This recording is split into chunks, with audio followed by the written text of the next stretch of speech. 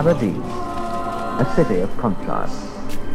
A busy port, a thriving centre for agriculture and fishing, an industrial area, a popular holiday resort. The Granite City, the silver city by the sea, with its bracing air and shining stone. Rules on visiting Aberdeen. This is not Vienna. No feeding of pigeons or seagulls. They shit in the civic statues, dive-bomb travellers. We're a cold city. Don't complain. Wear thermal underwear or stay at home.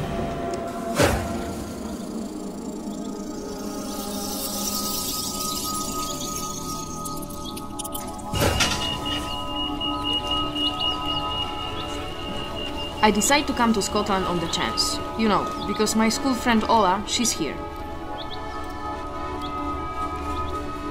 There is no jobs for me in this moment in Poland. And I want to explore in my life, not to be sitting always in the same place, in the same job, waiting all the days for some boy who is not wanting me. So I come in this country. I sit in the top of bus riding to my home and I hear all around me the Polish voices. Only sometimes the Scottish ones, and then I am not understanding one word.